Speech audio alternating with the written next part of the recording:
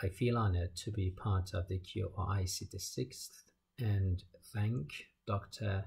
Al-Amri and Dr. Ibrahim for the kind invitation, and my dear friend Dr. Adib Muqaddam of UCO.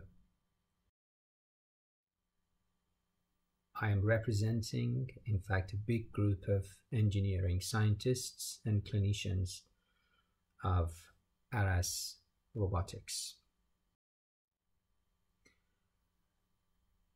Surgical training has always been a challenge, and there is a transformative shift from an apprenticeship approach towards a modern competency-based one. The comparison has been provided to the right of the slide. But there are a lot of opportunities for training now other than the operating room, and most recent one is simulation, which incorporates a virtual reality in terms of visual, and more recently the haptic feedback, which in fact is the major focus of my presentation. Vitrectomy is probably the most sophisticated ocular procedure, or even probably in the whole medicine. It involves a variety of the skills and procedures, and the ones in orange or yellow are the steps and procedures that are done in a closed fashion, in a closed eye setting. This closed eye setting in a realm of surgery is called minimally invasive surgery,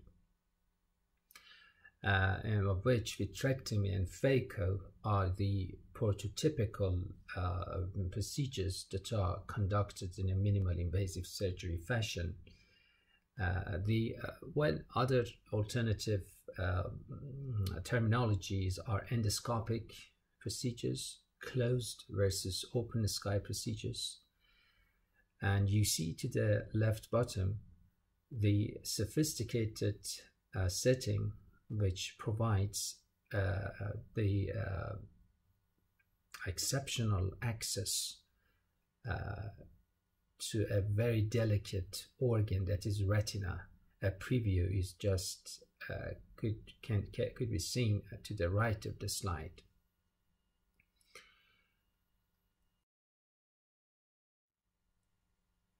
Surgical training, as I just mentioned, has always been a challenge, and quite the opposite to the epigram of see one, do one, and teach one.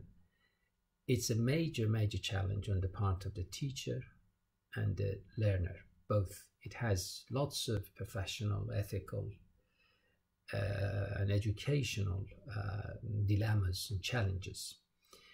And we are very well acquainted with the concept of learning curve in phaco and vitrectomy, for instance.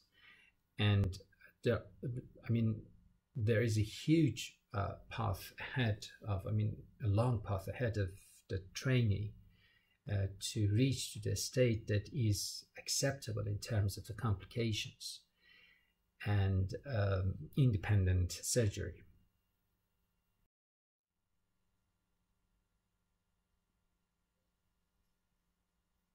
This is a conceptual framework which shows us the relation between surgery, robotics, some engineering concepts, and surgical training. At least we can say the robots has two category of applications in surgery. One is assisting in the very process of surgery, and the other one is assistance in the process of teaching surgery. I just want to have your attention to the RCM, that is remote center motion. This is an engineering, equivalent engineering concept with MIS, minimal invasive surgery. It refers to the point of entry into the eye for a phaco handpiece or entrance of the vitrector to the posterior segment. The entrance point acts like a fulcrum, that the device actually turns around it. And this is a major design and development challenge from a hardware or software perspective by the engineering scientists. Here you see Precise, that is the very well-known telerobotic system in ophthalmology, which performed the first in-human vitrectomy procedure I guess in 2017 or 2016. And you see that the surgeon has a control handle, but does not perform directly the surgery, but the slave robot actually performs the surgery. You can see here the momentous time of entering into the eye. And to the right bottom, you see how it performs epiretinal membrane peeling. Of course, it is led and directed by the surgeon, but the surgeon, as I just mentioned, does not directly do the surgery. This is robotic-assisted surgery in ophthalmology. But our concept focuses on the training process. The concept is depicted in this picture and summarized as dual-user cooperative operation by bilateral haptic feedback on switchable modes by two identical consoles of ARASH-ASiST that you can see. It is detailed here. It has two modes, the trainer operation mode and the trainee operation mode. And you see the hand force is reflected to the hand of the other person while watching. The control is asymmetrical. That it means that the trainer, in the trainee mode, the trainer has a dominance feature, and it can take over the task authority for the sake of safety, of course. So in addition to visual feedback in virtual reality, the ARASH-ASiST provide a haptic feedback, the touch feedback, and augments the virtual reality experience during training. You can see that its performance in the lab, in a robotic lab, and also in the skill lab, in the two different trainee and trainer modes.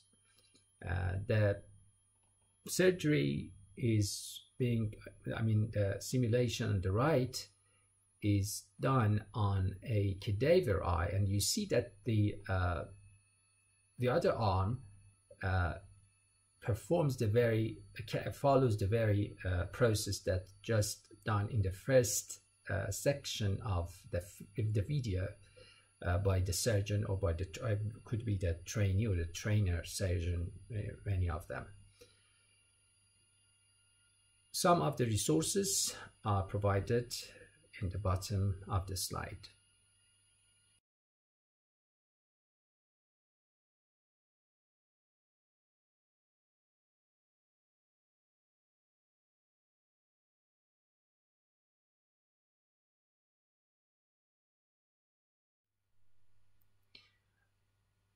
Virtual reality, in conclusion, has indispensable role in competence-based surgery training and learning. From every perspective, from the trainee or from the trainer perspective. And vitrectomy, as a very sophisticated minimal invasive surgery and a huge training challenge, is a very good one to be facilitated through virtual reality. And our ARASH-ASiST robotic system with switchable haptic feedback can provide a real cooperative surgery, not in the